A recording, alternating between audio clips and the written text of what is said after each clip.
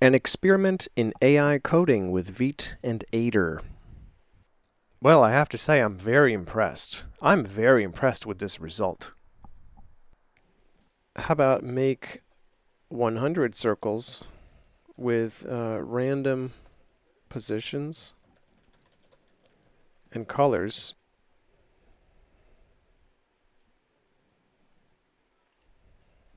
All right, it's doing its thing.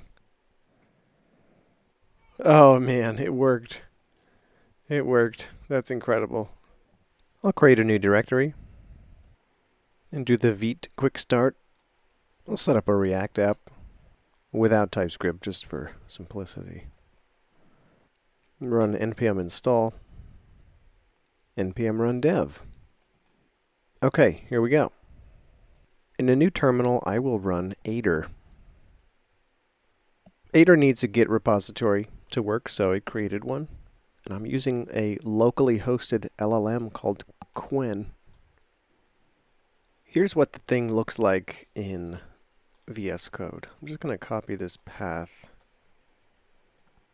and say add this file to the Aider context.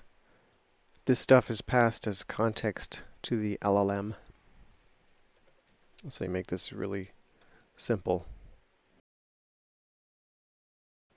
And it's doing a diff, and it made a commit. It didn't really do what I wanted. Make this just return hello world with no counter. Okay, great. This is good. This is good. So I want to see if Aider can deal with D3 in a cool way. Make this return an SVG. No, I didn't get it. All right, I'll do a little manual work here. So now we have a ref that we can use to get access to this SVG element. Add a use effect that renders a circle in the SVG. Okay, well I did it. Actually, that's pretty cool.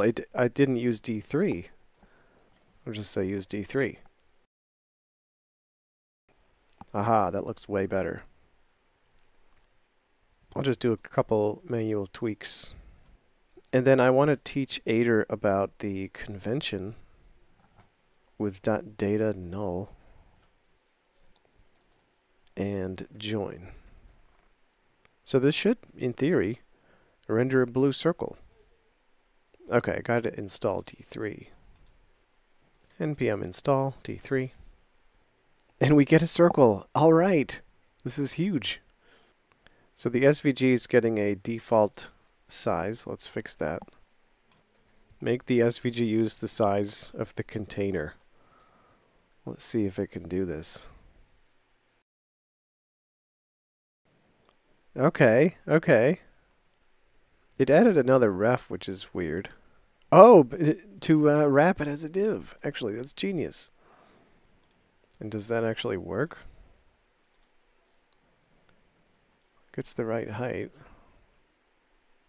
Well, this is a problem I have a specific preferred solution for. Let me just modify this CSS. I'll change the body and the root. Actually, I'll put that in index.css. Okay, that worked. Our SVG is the right size now. So let's see, can I say like make the circle red? That worked. Make 5 circles. See, it's streaming the LLM output and then it's doing this diff. Oh man, that really worked. Make the circles different colors. Wow, it really worked. How about make 100 circles with random positions and colors.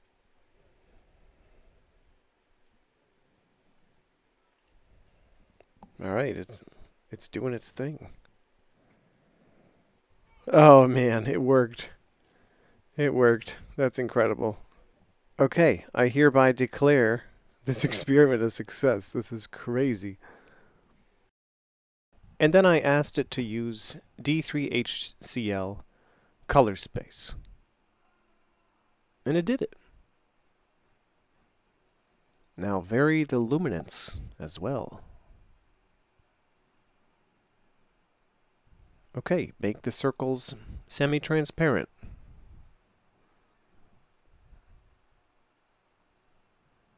Increase the max circle size. That worked. Add connecting lines between the circles. Okay, can barely see them. Make the lines have a thickness of 5 pixels.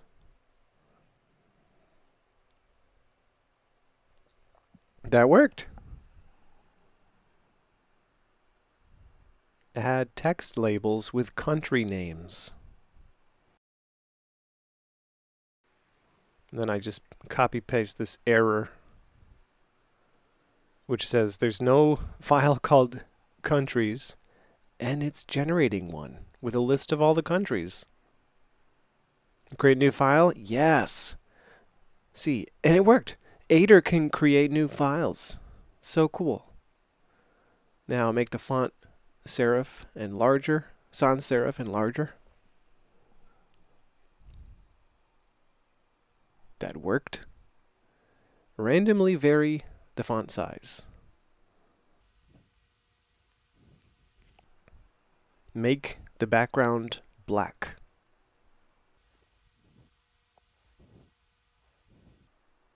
That worked. All right, well, now make the font color white.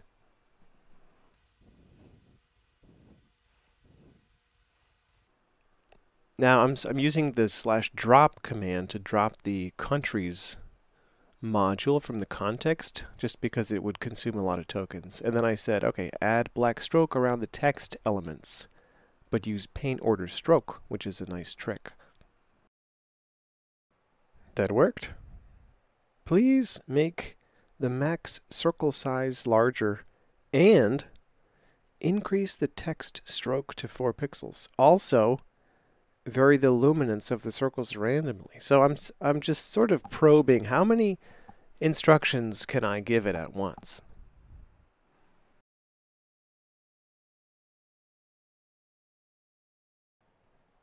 And I made a mistake with a semicolon. Ideally, this part could be automated, where if it detects an error, it would feed that back into Iter, and I think we could set that up. Like a linter would catch this.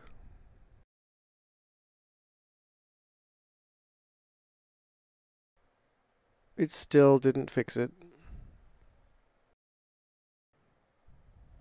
I'll just have to fix that one manually. All right, there it is. Well, I have to say I'm very impressed. I'm very impressed with this result.